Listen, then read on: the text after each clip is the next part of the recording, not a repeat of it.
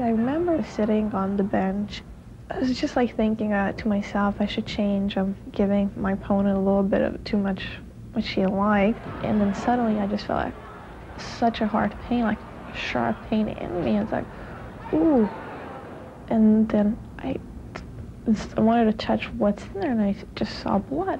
I heard a noise like something like that. I didn't, at the time, I didn't realize there was knife and blood. I just thought somebody hit her and she fell. I didn't know what to do. I didn't know what had happened. I got a little bit scared for myself. Nobody knew what's going on. She gets stabbed in her office. Can you imagine being in your office and someone just opening the door, coming up behind you, sticking a knife in your shoulder? That's exactly what happened.